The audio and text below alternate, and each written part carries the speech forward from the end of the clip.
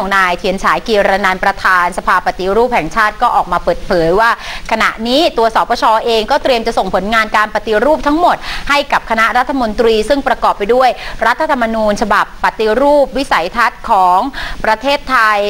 รายงานรายละเอียดของแผนปฏิรูปทั้ง18ด้านรวมถึง37วาระการปฏิรูปและ6ประเด็นการพัฒนารวมถึงภาพรวมของการปฏิรูปการบริหารราชการแผ่นดินการบริหารประเทศซึ่งจะนำไปสู่การปฏิรูปประเทศกันต่อไปนอกจากนี้ก็จะมีการกำหนดประเด็นหลักๆในการปฏิรูป 3-4 เรื่องอาทิการลดความเหลื่อมล้ำการจัดพิมพ์รัฐธรรมนูญเพื่อเผยแพร่ให้กับประชาชน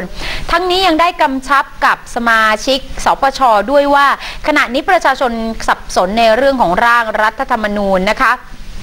รวมไปถึงค่ะขอให้บรรดาสมาชิกสปช.เนี่ยงดแสดงความคิดเห็นเพราะว่าที่ผ่านมาก็อาจจะก่อให้เกิดความสับสนกับประชาชนโดยให้ตั้งคณะขึ้นมาเป็นตัวแทนการแถลงผลงานการปฏิรูปออกมาในทิศทางเดียวกันนะเพื่อลดความสับสนของประชาชนส่วนเรื่องแนวคิดของการตั้งบ่อนคาสิโนอันนี้เนี่ยไม่อยู่ในแผนการปฏิรูปประเทศแน่นอนแล้วก็พูดกันน้อยๆหน่อยครับเป็นประเด็นที่ผมได้ปรารภเรื่องนี้ในหมู่สปช.ว่าขณะนี้ความเข้าใจของประชาชนเนี่ยจะอยู่ในฐานะซึ่งถ้าประเมินโดยทั่วไปแล้วค่อนข้างสับสนเพราะว่าการให้ความเห็นโดยบุคคลที่เป็นสมาชิกคนเดียวเนี่ยแม้เป็นอิสระแม้เป็นของดีแล้วเราส่งเสริมให้ทำเนี่ยแต่ว่าพอถึงเวลาที่ใกล้ผลงานจะงวดแล้วเนี่ย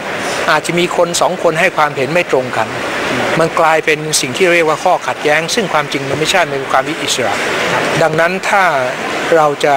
ประคับประคองตรงนี้และทำให้ประชาชนสาธารณชนทั่วไปเนี่ยเข้าใจเหตุการณ์ดีขึ้นเนี่ยคิดว่าถ้ากรรมาธิการจะเป็นคนที่จัดให้ข้อมูลนี้เนี่ยในภาพรวมเนี่ยน่าจะดีกว่าที่แต่ละคนจะให้ความเห็น